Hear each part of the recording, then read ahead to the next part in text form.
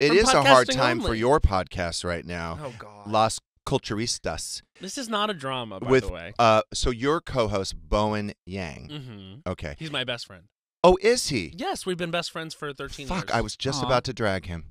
I could tell that you were going to when I told you to watch it, because I really do. I thought you were just trying to be politically correct. No, I throw hands for my sister. And diplomatic. No, I'm not trying to be PC and diplomatic. I'm just trying to be respectful. Can we look up this article that apparently he has stepped down from the podcast? He's taking a short break from the podcast because he's really busy and exhausted and just needs a second. But but that's not what he said. Yeah. Mm-hmm. He said, from what I hear, bad bouts of depersonalization. Mm-hmm. What the fuck? What does that mean? What language is he speaking? I think he is experiencing, and what he's told me he's experiencing is just some intense depression, and he's just really exhausted and busy, and so. So just say that. Be normal.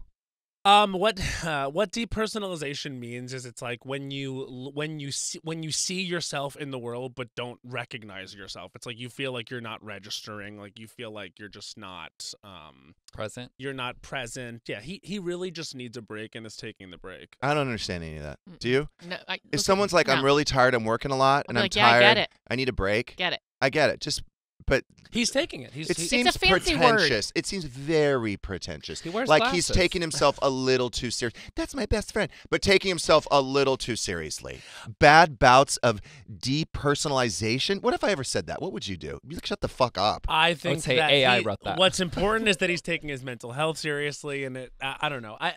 It's good for him that he's taking a break if he's tired. Here's the problem. I'm certainly not going to critique his use of words in describing how he feels. There's no way. When do you go back to New York?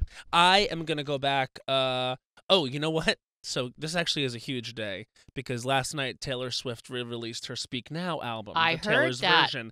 And so this is a major it's like a holiday time in Swiftie world. So I'm really celebrating this morning and feeling very light and free and fun and Are you going to the concert? I've been to the concert once. Bowen and I went in New Jersey about a month and a half ago. He felt good enough to go. He wasn't too we tired. had the best night of our life. Can you stop? Can I just say something? His schedule is nuts. He flies like to London to shoot a movie and then comes back and does SNL where they're like grueling, and then he does a lot, and so he just wanted to he's busy take a break. I feel really sorry for him, all of his jobs and the money he's making. That is not how you can measure like someone's like capacity mental health and aptitude. I'm so tired. I have to do a radio show, then I have to film. You won't even look me. He won't happy hour. I'm just really feeling it. I don't think I can do the Chump happy hour tonight. What you don't know is I really need a break.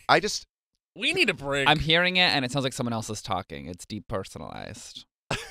Listen, Sirius, if you ever feel like Jeff Lewis needs a break, I'm available.